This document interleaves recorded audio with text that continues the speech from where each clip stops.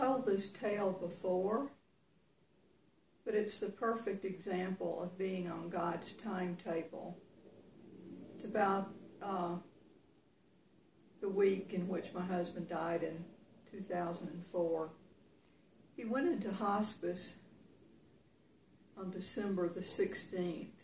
He had just turned 63. And he was there only 4 days. When I called my sister in Pennsylvania, she drove nonstop to the hospice where he was. She didn't even stop to change her clothes. And when she saw how tired I was and how tired my son was, she very firmly sent us home to rest. And during that period, Bob chose to leave the body. Now, my sister was a disciple of Amma, the hugging saint. And as she told the story, that last day, that 4th day, she sat by his bed chanting him home. Some of you may know that Amma always gives Hershey kisses as prasad after she has embraced people who come to see her, get her hugs. And on this day, December the 20th, 2004, he had fallen unconscious at last. But they brought his evening meal, and on the tray she looked down and she said there was a Hershey kiss. And so she unwrapped it and she sliced a tiny bit off and placed it in Bob's mouth as prasad, as Amma's grace. Sometime during that night, he took his last breath and she was with him. I was glad I was not there. I don't believe that I was meant to be there. As I say, this was all happening on God's timetable. On December the 21st, my sister and my son and I flew home to Memphis where he was to be buried, our hometown, and his body flew in on a later flight. A sleet storm had been predicted for Memphis. And since his service was to be one day before New Year's Eve, everything was hurried. We made the arrangements in a great hurry. And on December 23rd, that morning, as we were readying ourselves for the service, the weather reports became more and more ominous.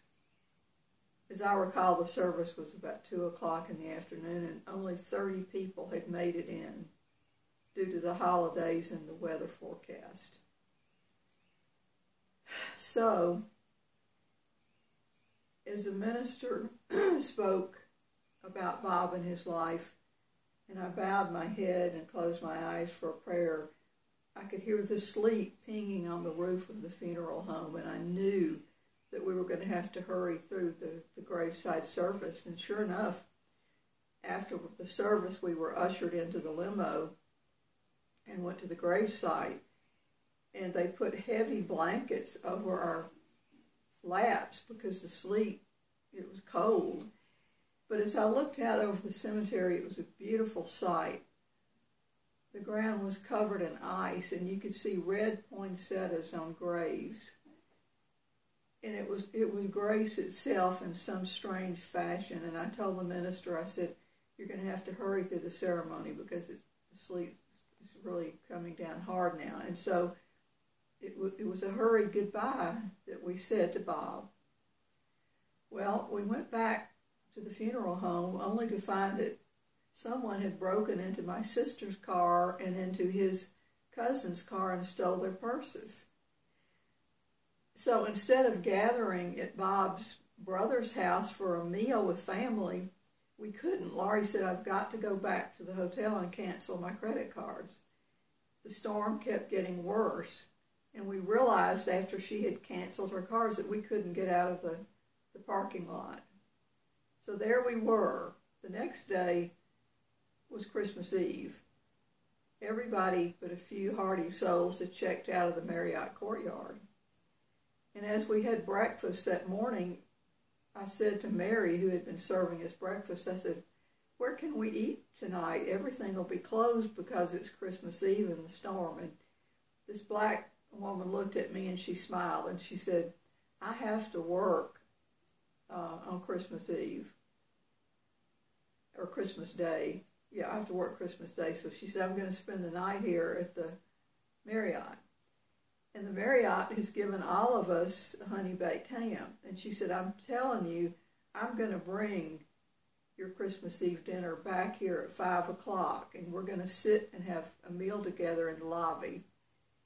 Now, while she was gone, my sister, my son, and my cousin, that was the three people stranded with me at the Marriott, they walked to a 7-Eleven and a drugstore, and they did makeshift stockings. They bought liquor bags because they were the shape of a stocking, and they filled them with candy and little thoughtful articles.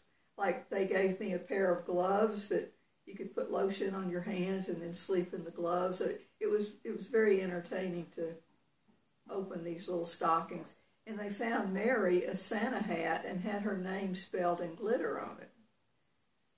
So when we sat down for that Christmas Eve dinner, it was magical. Mary had her Santa hat on, and we were gathered, the 5 of us around the table. There was an artificial Christmas tree and an artificial fire in the fireplace. And it was just us. And we felt deeply blessed that Mary had come. Not only that, but it was across the street from St. Francis Hospital. Bob's cousin's name that had her purse stolen, her name was Mary Frances. And during the course of this meal, I asked Mary what her middle name was, and of course she said, it's Frances. It was that kind of angelic vibe that we all knew something was special was going on. I asked Mary about her family. I had told her that I lost a little girl who had been at St. Jude's, and she said this to me: I have a son, and he was a patient at St. Jude's, but he lived. He's 21 now. And later she showed us this picture. Now, what are the odds of all that happening? This was in God's time, Kairos time.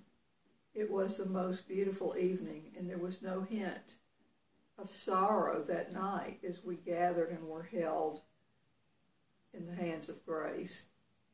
Christmas Day dawned, and we found that suddenly the airport was back open. We'd been there for 3 days and 3 nights, and that we were cleared to fly back to Atlanta. We got the last seats on the airplane. For my Christmas dinner, I had a package of cheese crackers from the vending machine at the motel. That was Christmas dinner, but it was enough. And the next day, the day before my sister drove home, we discovered that the tsunami, that great tsunami of 2004 had hit. And at that point, I knew that my old life was over. And I've been living this new life for 11 and a half years now. And I love telling that story because it's so chock full of grace. Namaste.